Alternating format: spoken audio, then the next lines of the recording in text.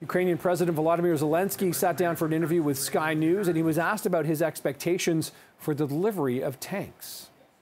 The tanks from America may take until August. Is that too late? Too late. But I don't know really. I don't know real situation for now, for this minute, when they will be, when America will give us Abrams, and I don't know. I don't know really when from Europe will come tanks. For example, we had a decision with Macron, and I'm thankful for him. I think he opened the new page, yes, when he made the decision to give us tanks. Russia says the decision by the U.S. and Germany to send tanks to Ukraine is a sign they're becoming directly involved in the war in Ukraine. The Kremlin says the move is a dangerous escalation of the conflict, but that it won't deter Russia from its goals. Some Russian experts point out that it could take months for the tanks to reach the front lines.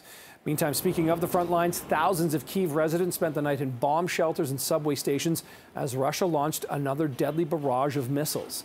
Ukrainian officials say one person was killed, 2 others wounded after the Russian rockets hit a residential area south of the nation's capital.